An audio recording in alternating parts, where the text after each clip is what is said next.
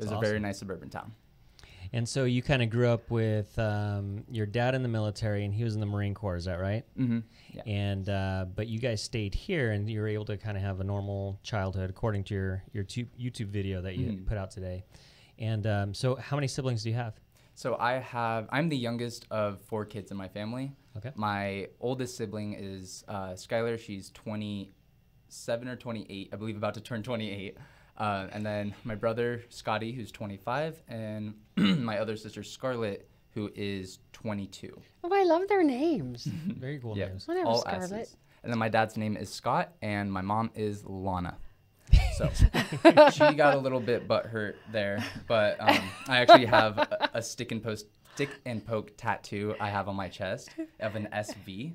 Yeah. And as a 16-year-old, I'm getting my first tattoo. My friend's wrapping or sticking a needle into a pencil, wrapping some cotton around it. He's got his ink. He's ready to go. I didn't even know what I wanted, so I thought, oh, let me do an SV because me and all my siblings are SV. This is like my family Creo. Right. And my family made so much fun of me for it.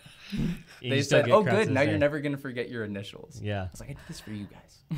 It's awesome. But I promised my mom that I'm going to get the Louis Vuitton symbol tattooed right under it for her. Oh, for her initials? Yeah.